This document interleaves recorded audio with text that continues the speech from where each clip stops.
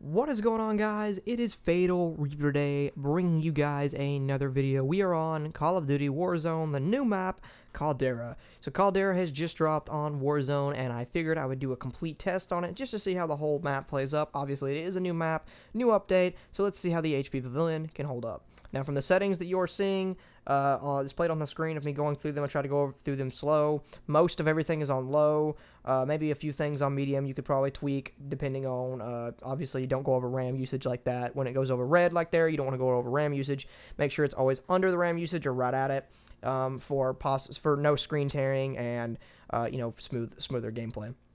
That being said, I went ahead and jumped into the new squads and just to see how everything would hold up. And I have to say, guys, I'm very pleased with how it held up. Again, we are on the HP Pavilion Gaming laptop, 16 gigs of RAM, description down below for the rest of the hardware and whatnot, 1650 graphics card, all that stuff, i5-9300. And, I mean, guys, it played very well. I was actually shocked. It actually played better than the old Warzone map, and I was actually pleased with how well it held up. I was actually a little shocked.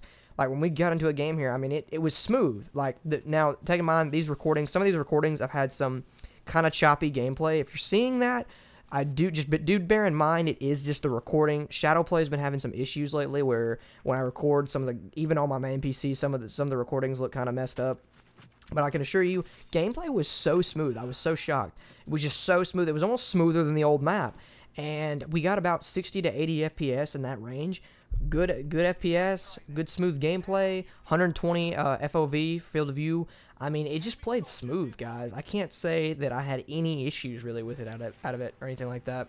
And again, HP Pavilion gaming laptop is what we are on. I couldn't show you the temps and everything like I normally do. FPS counter is in the top left corner. Hopefully you can see that. Like I said, it was about 50 to the 70, 80 FPS range. And of course, then all the settings that I did have you saw in the beginning. You could try different settings and tweak little things depending on it. It would still probably work good. But that being said, guys, again, held up great. If you guys have any questions or anything or need help with something with the laptop or anything like that, do let me know in the comments down below. I do try to help everyone out as I possibly can. Plenty more games coming for the rest of the finish up the year. Maybe a few new videos ideas coming out. I'm not 100% sure yet. I have a bunch of videos. What I have done is a bunch of videos are scheduled out for the holidays. That way I can take the holidays off and enjoy them. But there is videos scheduled out, at least 2 every week for you guys, and most of them are different games. I got Dying Light coming next week on Monday, so do be looking forward to that. So again, guys, as always, be sure to hit that like button and subscribe, and I'll see you guys in the next video. Thanks for watching.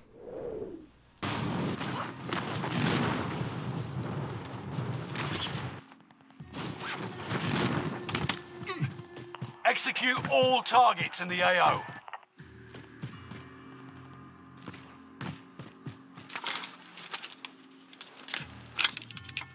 Enemy soldier nearby. Supply box marked. Secure the goods.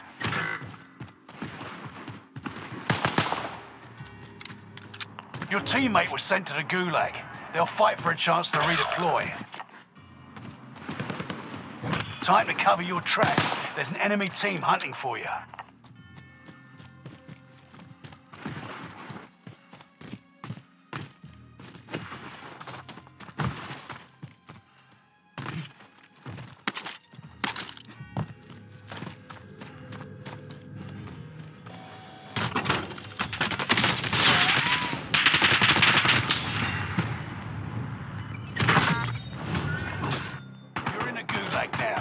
Survive to earn redeployment.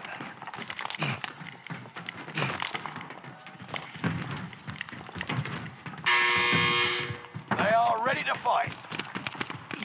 Taunting is an effective way to mess with the enemy's head. So is a heavy rock.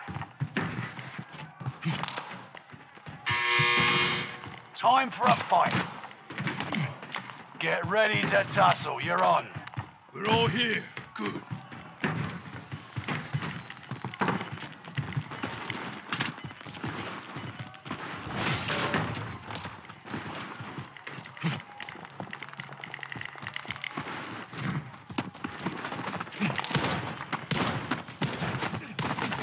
Win here and you return to the battlefield. Lose and your fight is over. It's time, soldier. Break 'em.